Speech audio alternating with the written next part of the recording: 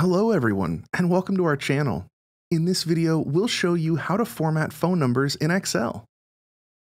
Every country has a different country code and format of writing phone numbers. Sometimes, getting phone numbers to display correctly in Excel can be tricky, but with number formatting, these issues can be resolved. Let's do this. Open your Excel file and select the numbers you want to format. Go to the Home tab and click the drop-down arrow in the Number area of the ribbon.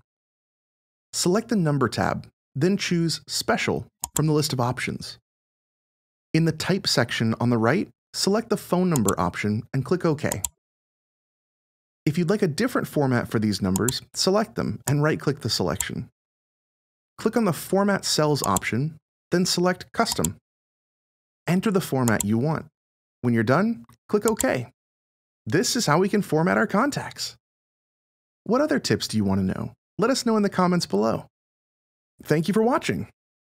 If you like this video, don't forget to give it a thumbs up and subscribe to our channel, and make sure to press the bell button to be the first to know about our new videos.